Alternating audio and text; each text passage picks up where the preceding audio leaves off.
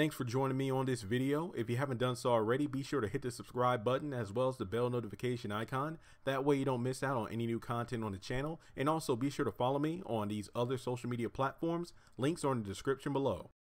All right, have and have not fans. Now this, I think this is my first recording after my birthday. So first video post birthday, if you will. So with that being said, I mean, I have a lot of videos to do. Trust and believe I'm looking at my list as I'm talking to you now, and a lot of stuff. I'm talking have and have nots, Greenleaf, Michael Jackson, since his birthday was the same day as mine, Power Ranger 25th anniversary. So expect a variety of videos over the next week or so. Just be on the lookout for that. But on this video, I feel like we really need to talk about, and I feel like this is one of the most discussed things after the episode. I mean, obviously, I think the number two thing would be people critiquing the fact that the doctors and whatnot should definitely have David in another wing of the hospital.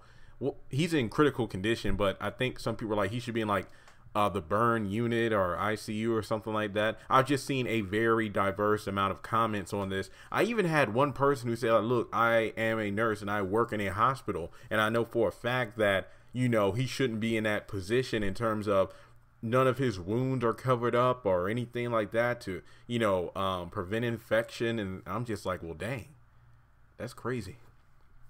I mean, it's bad enough.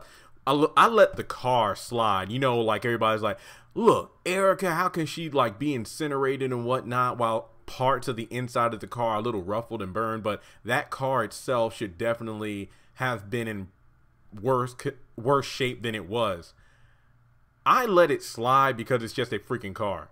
But then when you get to actual people like the paramedics that were on the scene after Melissa jumped from the roof, is like, aren't they supposed to be wearing like gloves or something because you're dealing with a body that's bleeding out? I mean, I'm no expert because I don't really like the sight of blood or anything gory, but I do know like some of the basics. But I don't really know, like, it doesn't really irk me that much, but I can understand why some fans are mad about certain things because in real world, it wouldn't really happen that way.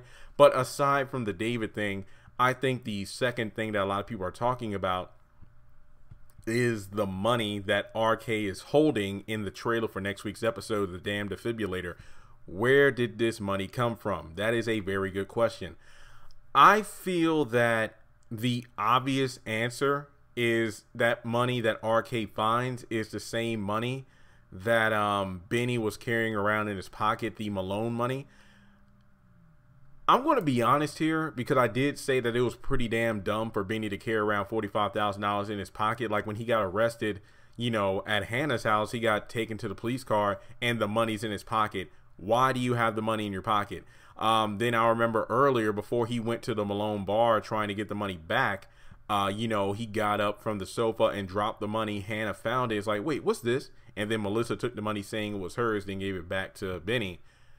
And yeah, it's pretty dumb. So I'm wondering if he has the money on him, because remember, I think he said that he only had like 81 or 70 some dollars in the joint bank account with Hanna.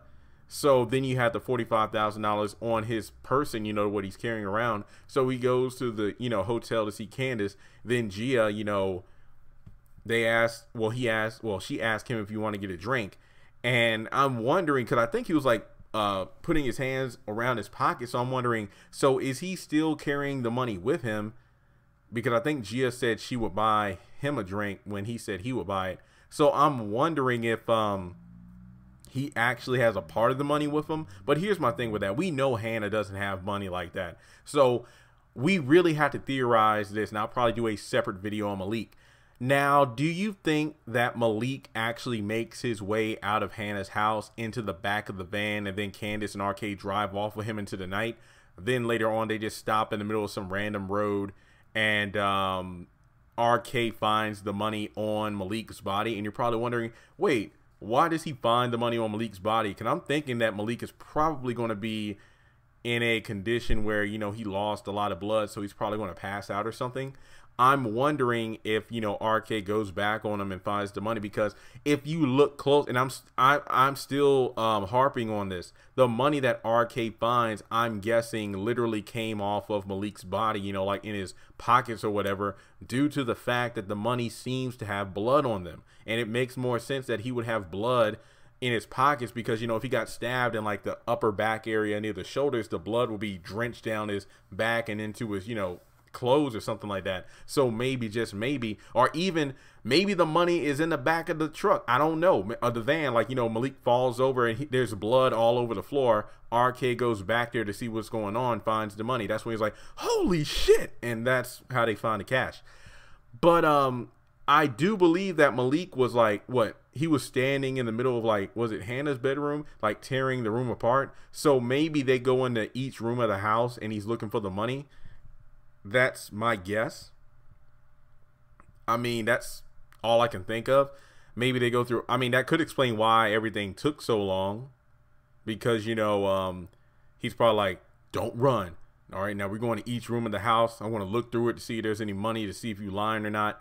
And I mean, that makes the most sense to me, that he would find some money, because why would he say that I'm leaving? Don't you scream, don't you call nobody, and that's it. And that's when Hanna got the phone, and, you know, why'd you have to do that? And then that led to what happened at the end of the episode.